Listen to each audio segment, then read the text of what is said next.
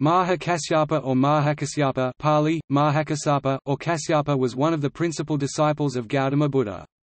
He came from the kingdom of Magadha.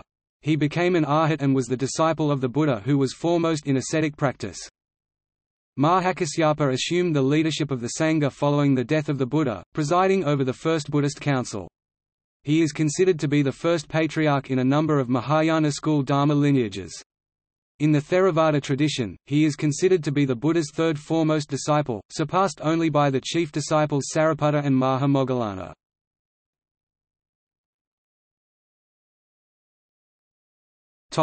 In early Buddhism, Mahākāśyapa is one of the most revered of the Buddha's entire disciples, foremost in ascetic practices.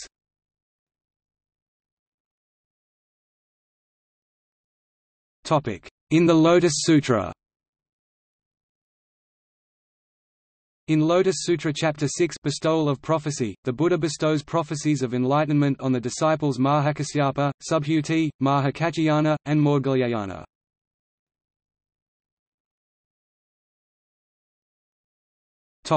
In Zen Buddhism.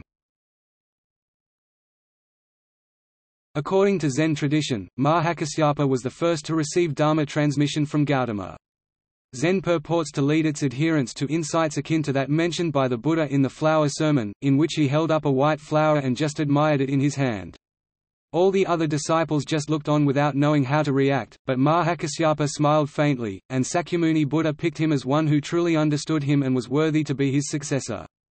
This can be explained thus: Mahākāśyapa's spiritual attainment had reached the point where he could understand the hidden meanings conveyed by the Buddha's act, as two people who have gone through the same experiences understand each other completely.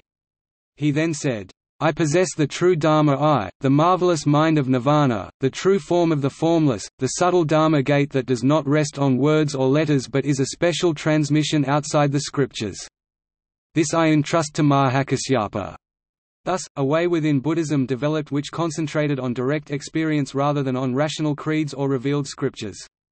Zen is a method of meditative religion which seeks to enlighten people in the manner that Mahākāśyapa experienced. In the Song of Enlightenment of Yongjia Shanjui 665–713, one of the chief disciples of Huineng, the sixth patriarch of Chan Buddhism, it is written that Bodhidharma was the 28th patriarch in a line of descent from Mahākāśyapa, a disciple of Sakyamuni Buddha, and the first patriarch of Chan Buddhism. Mahākāśyapa was the first, leading the line of transmission. 28 fathers followed him in the west. The lamp was then brought over the sea to this country, and Bodhidharma became the first father here. His mantle, as we all know, passed over 6 fathers, and by them many minds came to see the light.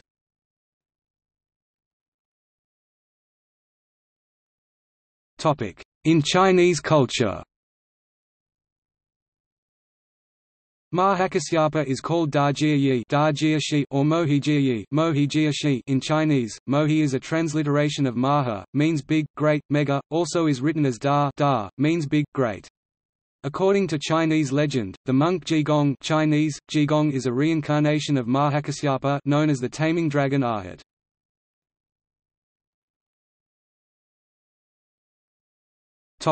In Pali,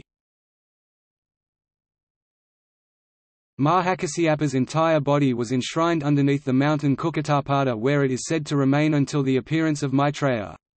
Pali sources say that beings in Maitreya's time will be much bigger than during the time of Sakyamuni. In one prophecy, his disciples are contemptuous of Mahākāśyapa, whose head is no larger than an insect to them. Gautama Buddha's robe would barely cover 2 of their fingers, making them wonder how tiny Gautama Buddha was. Mahākāśyapa is said to be small enough in comparison to cremate in the palm of Maitreya's hand. Mahākāśyapa wears a Pamsukula robe.